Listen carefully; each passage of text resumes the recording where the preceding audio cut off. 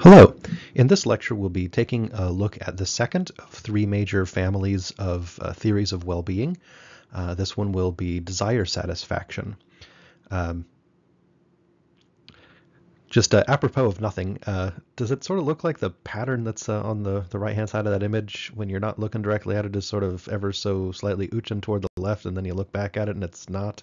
I don't know, maybe it's just my eyesight that looks a little funny, but yeah, this is just one of the standard clip art things that PowerPoint suggested, but it's all of a sudden weirded me out. Oh, I guess I'll keep it though. I've recorded 30 seconds so far.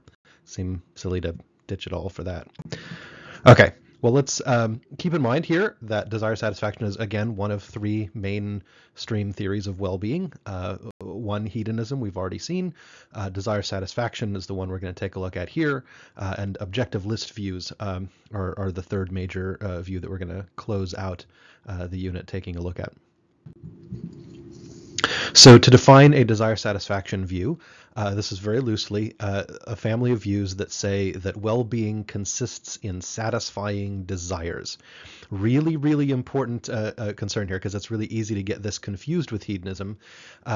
So if the idea is that if you think that satisfying a desire is good because it feels good to satisfy the desire, that's not desire satisfaction, that's hedonism, right? If the reason why satisfying a desire makes your life go better is because it adds pleasure to the life, then it's the pleasure that's important. And so imagine, having a desire and then having that desire satisfied. Whether or not you get any pleasure from that desire, there's a sense in which you want to think that maybe your life goes better as a result of that. So an easy paradigm case might be something like doing a 100-mile bike ride, right? This is a desire I have. I certainly desire to do this, and there's a sense in which the process itself is not going to be enjoyable, right? There's going to be a lot of tiredness and soreness and pain, and you got to sort of push through it, right? And so the experience itself is not pleasurable. Certainly I might enjoy, I might enjoy remembering, the accomplishment or describing the accomplishment. But the idea is that there's maybe an achievement that my life has gone better because I satisfied this desire that I had, even if the process itself or even the outcome wasn't pleasurable. I'm sure you can think of other kinds of examples there where this notion of pleasure might come apart. In any case, it's not a problem to enjoy satisfying a desire, but the desire satisfaction view is going to say that what actually makes your life go better is the fact that the desire was satisfied, not how you felt about the desire being satisfied. Right. I hope I've explained that clearly, because it can be a sort of a slippery concept. And so one of the things I should mention, and I think, again, Schaefer-Landau does a pretty good job of expressing this, is that it actually takes an awful lot of work to even get a desire satisfaction view off the ground. So you have to, in some sense, start with a really simple view and then refine it and revise it as you go based on the kinds of objections that you commonly see. In fact, that's exactly how we're going to look at it. And this will follow the text rather closely, although a lot of the examples will be novel and I hope illustrative. So the first version of the desire satisfaction view we're going to take a look at is version A, which is that desire satisfaction is necessary for well-being. That is, that a life cannot go well, unless the desires in it, like all the desires in it, are satisfied, right? And so there are some counterexamples, right, that are mentioned in the text. Again, I wanted to try and flesh some of those out. So one counterexample to view A, right, that desire satisfaction is necessary for well-being, is this notion of pleasant surprises. Okay, so this seems like something that might improve your well-being, like when you get a pleasant surprise here. It seems like that makes your life go a little better. But notice that the thing about a pleasant surprise is that the reason it's a surprise is because you didn't desire it, you didn't look for it, right? And so imagine that somebody just, pays for your meal in front of you at the drive-thru. Like you didn't desire that somebody would pay for your meal. It just sort of happens. You're like, oh, well, that's very, how nice of them. And maybe it's like been a really hard week for you financially. And so, every little bit helps. And, it's just a real great thing at the time. And it actually really helps you out and, makes your life go a little bit better. But it's not like it didn't satisfy any desire. And so the desire satisfaction theorist is going to have a really, really hard time, at least if they're type A desire satisfaction theorists, are going to have a hard time saying how pleasant surprises improve your life, because of course they didn't satisfy any desires, even though they did something that was ostensibly good for you, right? Also, consider the case of like the desires that like say small children have, right? So I've got this photo here of luckily this child is just on a little bit of a rock near the grass, but I mean, you've probably heard stories about somebody who's like, oh yeah, I took a pair of wings up to the top of the barn, and my older brother hadn't stopped me, well, I would have been the end of it, right? Because the idea is that they have these desires, right? But it seems like actually satisfying that desire would not bring about any well-being. And so you get some of those kinds of counterexamples. And also, suicide prevention is a real thing. Like when people are suicidal, people who care about them rightfully try and stop them or try and dissuade them and try and say, look, even though you desire right now, you really do desire to end your life, that wouldn't be good for you, right? And of course, many people who get through such difficult times come to realize later, right, that that desire, satisfying that desire, would not have actually made anything any better, and they hopefully, right, become sort of grateful that they didn't do it, and so I mean these are very real kinds of examples, but they're things that the desire satisfaction theorist has a really, really hard time with if they're going to be a very basic desire satisfaction theorist like of type A that just says like, look, all that has to happen to enhance your well-being is to satisfy some desire. And again, it seems like some of the counterexamples are really straightforward there. So this it's not a very good view. So we have to modify it.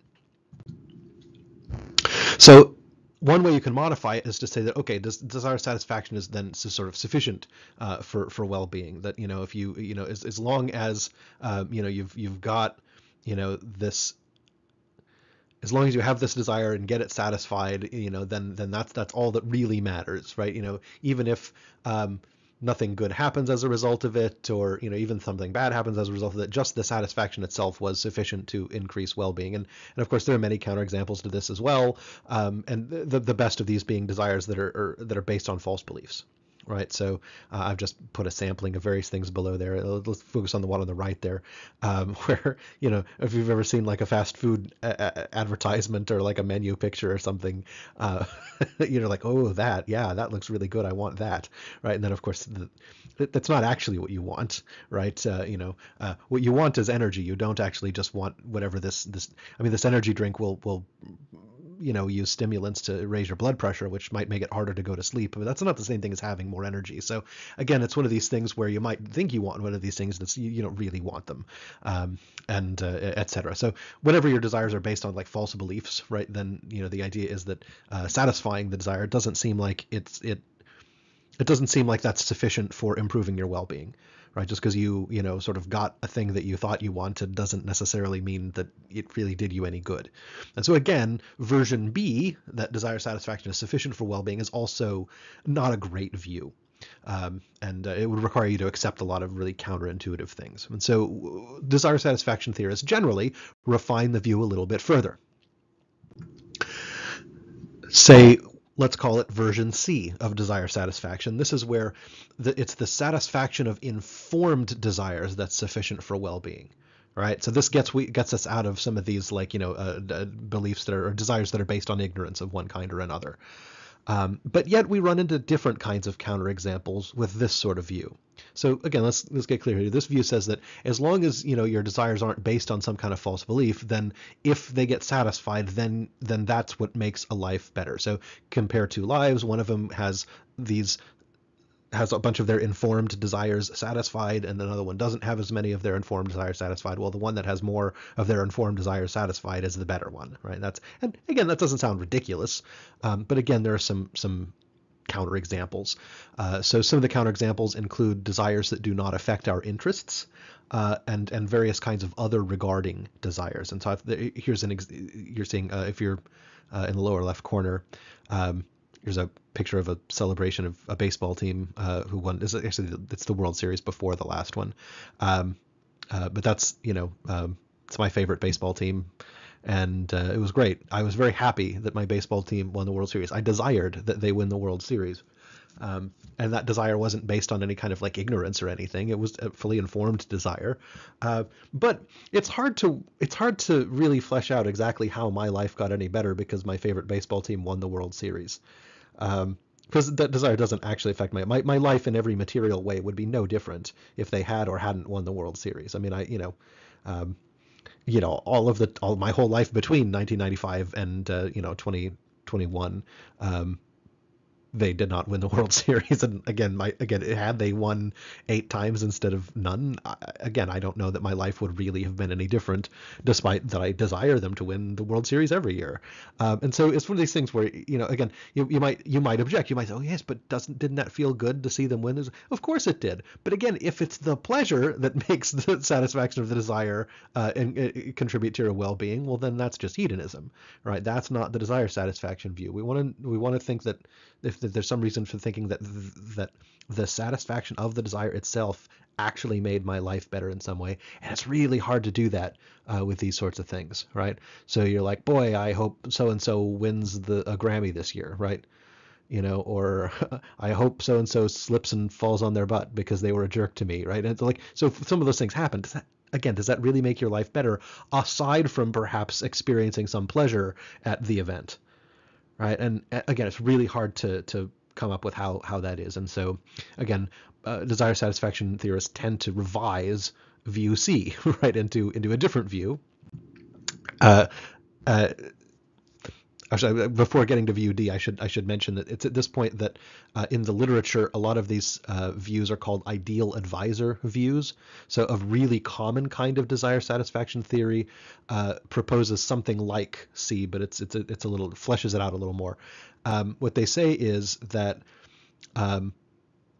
your well-being is enhanced, that is, your life gets better for you, by satisfying desires that a maximally informed version of yourself would have. So if you picture you, except with all of the possible information you could have, right, then whatever that ideal advisor would desire, any fulfillment of those things actually makes your life better. Right? It's a very interesting kind of a view. It's a nice sort of a twist. I don't think it works. I don't think it really saves the desire satisfaction view from some of its most clear counterexamples. But it's a very interesting and a fairly common move that's made by a lot of desire theorists. And so there's one counterexample that is I will say this isn't my own counterexample. This is one that's in the literature, and I read it long enough ago. I don't remember, and I was not able to sort of track down where this example came from. But whoever came up with the example, you know who you are. If you happen to ever view this video for any bizarre reason, please leave it in the comments. Or of course, anyone who happens to know where this came from. Great. Anyway, the kind of example, something like this. So imagine that the ideally informed version of yourself can really tell the difference between really good fine wine and like the cheap stuff. And so they desire that you buy only the fine wine, which of course, tends to be much more expensive, than the cheap stuff. And so, I mean, does your life go better for you if you only buy the fine wine, even though you can't actually tell the difference, but only your ideal informed counterpart could tell the difference? I don't know. It doesn't seem like it. So, yeah, it's another really interesting counterexample. And just by the way, in this image I had generated by an AI image generator because I couldn't quite find what I was looking for. What I really wanted it to do was generate a bottle of wine that says 100 years old on the label, just because it's kind of like a stupid joke, right? So someone's like, oh, this wine's so good. Look, it says it's 100 years old on the label, right? And if you don't quite get why that's a joke, think about it for a minute, right? And then it's not a super funny joke, but there you go. But it doesn't actually do text, so it just gives you sort of texty looking type stuff. And I'm like, oh, I guess that makes sense. It's not actually thinking. It's just sort of like, sort of statistically picking things out. So, I mean, whatever. It's not that important. The example is the example. All right, so let's try again. Let's say, all right, let's let's do version D, okay, of desire satisfaction. So this says that satisfaction of our informed, self-regarding desires is sufficient for well-being, right? So all of your desires that don't really have anything to do with you or your, situation, none of those actually enhance your well-being if they're satisfied. Okay, we're just going to draw a line in the sand there and say, right, fine, okay. And so they have to be informed. That is, they can't be based on any false beliefs, and they have to be self-regarding. And then those are the desires that, if they are satisfied, makes your life go better for you. Right. Well, but again, there's counterexamples, and the counterexample in this case is disappointment, which is familiar, right? I think we've all been disappointed with things, even in a very, sort of pedestrian way. I'm sure all of you have, wanted to see a movie and looked forward to seeing it, desired to see the movie, and then you end up seeing the movie and it sucked, right? So you were disappointed, right? So does your life is your life better for having seen a bad movie? Well, it's hard to think of how it is. In fact, it'd be better if you hadn't actually wasted your time on the bad movie, despite the fact that you wanted to see it. And so, there's that. Right? So other cases of disappointment can range to, the much more sort of much more lifelong instead of sort of temporary. And in this case, here's something that Harrison Ford once said. If you don't recognize that, that's the photo. He said, there's nothing good about being famous. You always think, if I'm successful, then I'll have opportunities. You never figure that the cost of fame will be a total loss of privacy. That's incalculable. What a burden that is for anybody. It was unanticipated, and I've never enjoyed it. You can get the table you want in a restaurant. It gets you doctor appointments, but what's that worth? Nothing. Okay. And you might say, oh yeah, there's Harrison Ford complaining about his life, but it's a legit complaint, I think. Just because you want to do something, just because the work you want to do will end up being appreciated by many, many people, doesn't necessarily mean that you want people to react the way they do, in the sense that there's this sort of, as he says, total loss of privacy, etc. I think it's a legitimate grief. But imagine that he legitimately desired, like he had a very informed desire for fame, right? He says, I want to do, I want to be famous. I want to, and then, when he became famous, he discovered what it was really like, and he was like, oh, this is terrible, right? This hasn't made my life better. It's made it worse, right? Well, that seems to be, again, a problem, a real counterexample to this idea of satisfaction of informed, self-regarding desires actually making our life go better for us. So you've guessed it. There's another one. You're like, is there an E? How many of these are there? Right? It's like, well, you should have probably read the book. You know how many of them there are. So let's go to E. Right? This is the view that the satisfaction of informed, self-regarding desires that bring pleasure is sufficient for well-being. And I think by the time you've gotten here, I think the desire satisfaction theorist has maybe lost the plot a little, in the sense that by the time that you've started to say, oh well, you have to have the pleasurable result is sort of necessary in this, to make the satisfaction of the desire good. Essentially, you're just squeezing into hedonism, and saying that's really why it's good to satisfy the desires, because it feels good to satisfy the desire, not because there's something intrinsic about desire satisfaction that actually makes a life go better for you.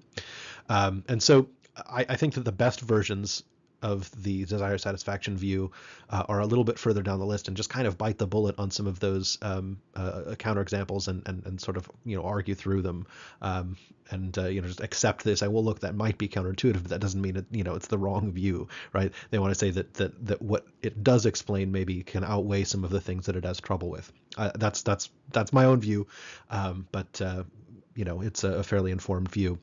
So some counterexamples to this, aside from these worries about this just being the same thing as hedonism, or hedonism with a little bit of window dressing, is that there are some real counterexamples here too.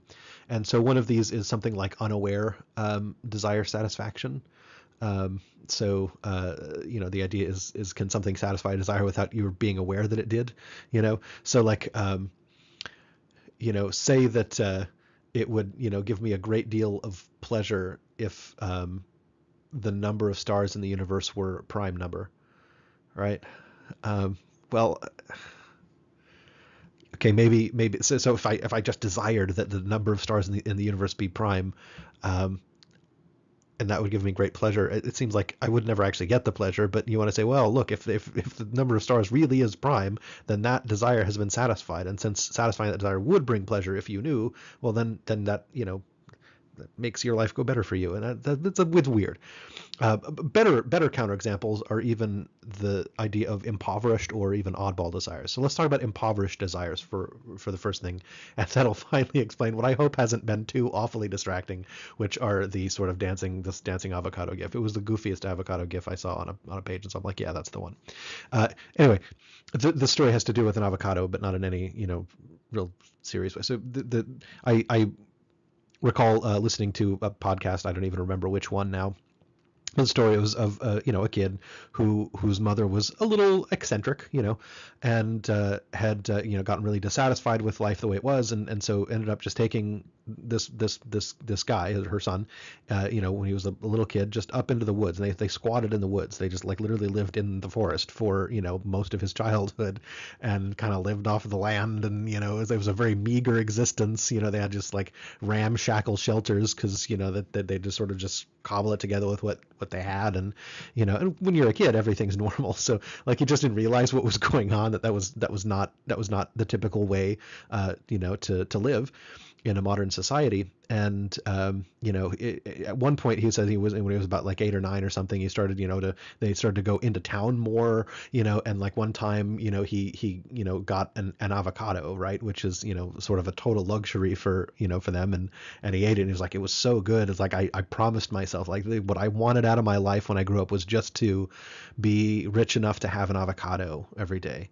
Right. I mean, like an avocado costs what, 50 cents, $1, something like that. And so you don't have to be particularly rich to have an avocado every day. But if that's all you can imagine, right, then the idea is that, okay, so say somebody has these desires satisfied, but those desires are so meager and so like, so tiny because that's all they can imagine.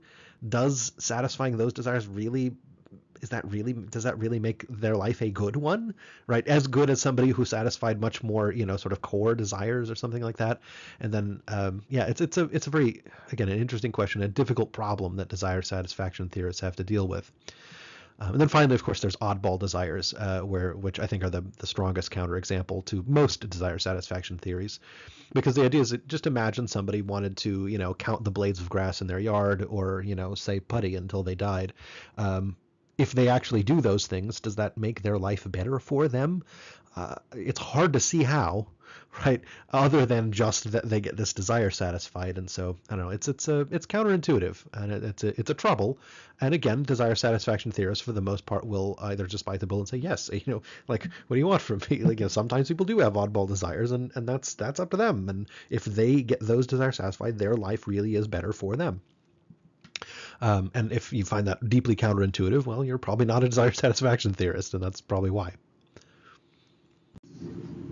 So one other criticism of desire satisfaction views, in general, be they version A through version E, is that they may reverse kind of what depends on what, right? And there's a fairly old criticism of desire satisfaction views.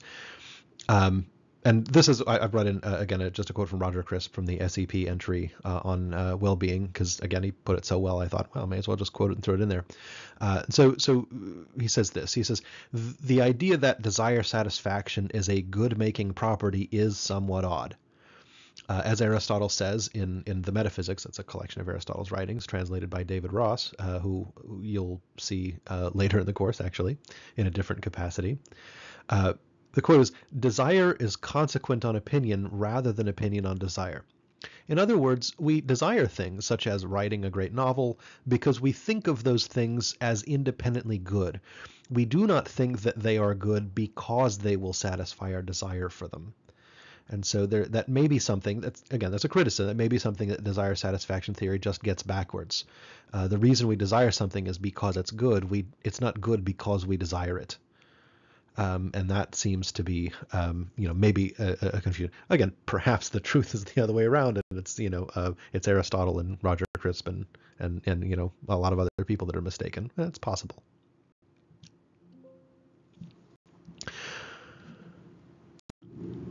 But The last thing I wanted to bring up is the number of views, both ancient and modern, that seem to argue against not. They don't just argue that desire satisfaction is not the right view of well-being, but in fact affirmatively argue the opposite. In some sense, they argue that desire elimination is actually a good path to well-being. And this isn't going to be a thoroughgoing exploration of all of these philosophies, but I did want to at least mention that there are some of these views that seem to very strongly disagree with desire satisfaction views.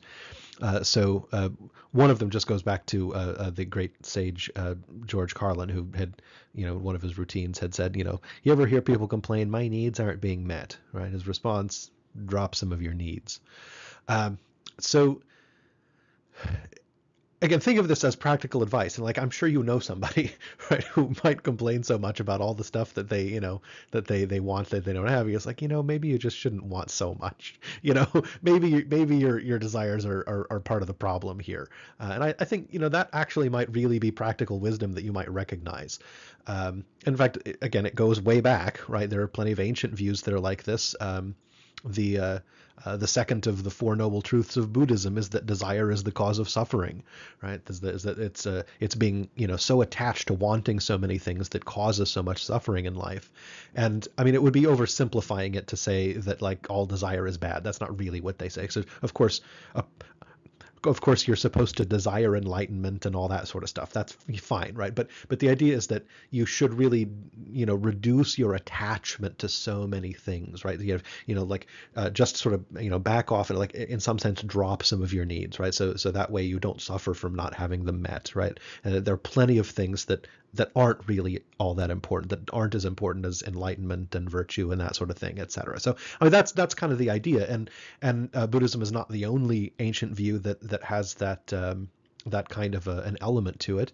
That kind of an element is also present in ancient Greek schools of thought like Stoicism. Stoicism is one of these views that says, seeing something of a resurgence lately, that says that what you want to do is again reduce how much your well-being depends on things that are outside of yourself, right? That is, the satisfying your wants or wanting the world to be a certain way or to give you certain things.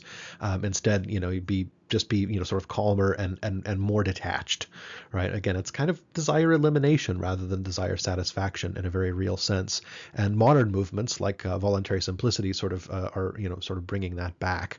And I don't know if you've heard of voluntary simplicity, but there's this is one example. This book here, probably one of the more popular books that explain the voluntary simplicity movement. But yeah, you see people say, yeah, you don't need so much stuff.